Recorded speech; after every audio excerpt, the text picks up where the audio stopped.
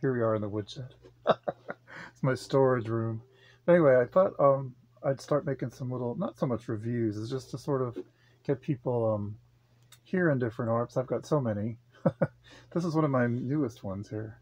It's a Harpsicle. It's a, I don't know if you can see the other side of the harp. It's got Sharpsicle levers, Robinson's. Sorry, my voice is totally frogging out because I'm getting old. So before it completely frogs out, I'm going to make these little review thingies. Again, they're not so much reviews. I'm not comparing harps or anything like that. I'm just kind of celebrating them all. This one is their third version. There are, I think, so far 4. Correct me if I'm wrong, but I've got them all.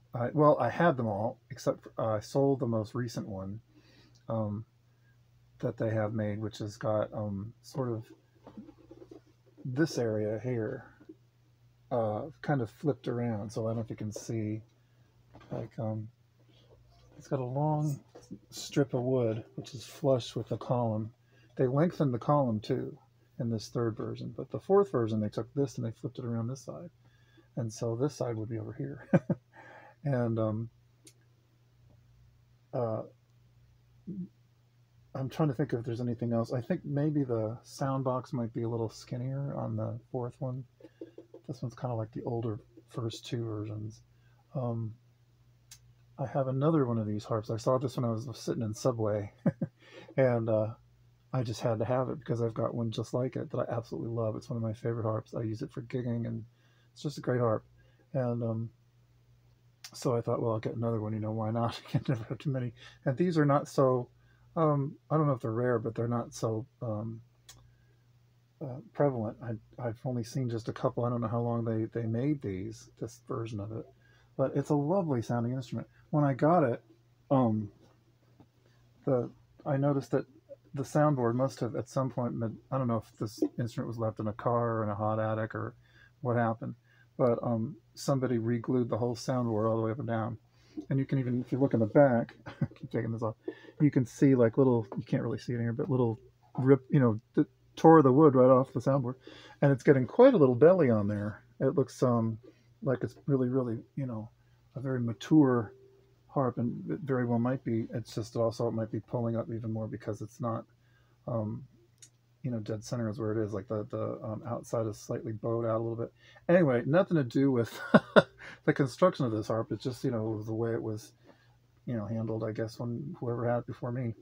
But oh my goodness, what a sound.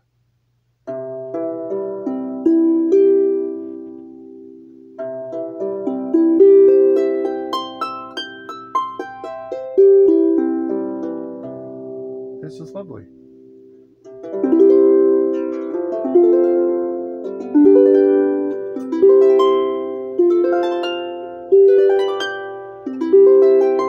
All the way up and down. It doesn't have the wound strings. I don't really even like wound strings so much down there.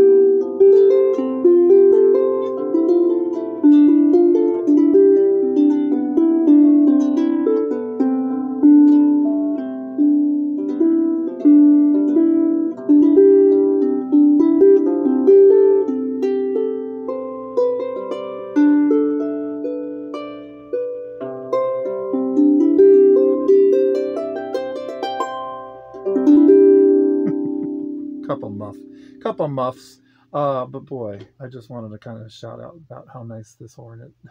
I've been playing the alto horn for a while, to just sort of toot this little instrument because it's really great. And I can get the highest G. The one I have, which is the same version of this kind of harp, has just a little less space here, and so it's kind of hit or miss whether or not you get the G. This one I can pretty much get it. Yeah, 3 times in a row. So anyway, that's what this one sounds like. I'll put some more in later. Take 2. It's a ramshackle video.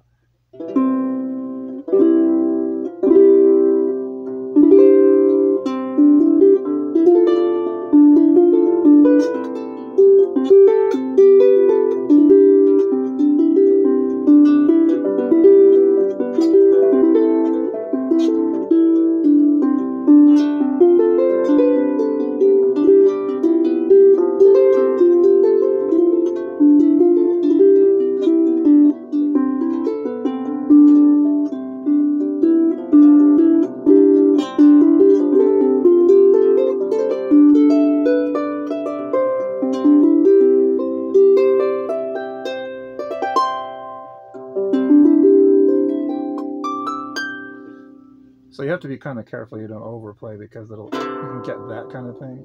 But the string spacing is good. It's not as narrow as the fourth version. Not that there's nothing wrong with narrow. You just get used to it. So, you know, every harp I switch to, it takes a minute or two to kind of get used to it. It's equidistant too, so you don't have to kind of guess on the octaves. You know, if you can't see them, you can just kind of go by feel, because it's pretty consistent. String tension is, I'd say, maybe kind of on the lighter side, and the spacing is slightly narrower than the first two versions of the harpsicles, but not really so much to really notice, just slightly.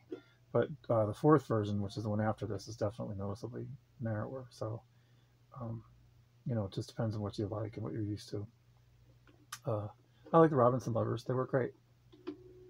I mean, no problem. You just have to regulate them and tune them. They don't really sound, you know, really, you know, too different. Sometimes you get kind of a weird one, but you can adjust it, or you can change the string, or I don't know.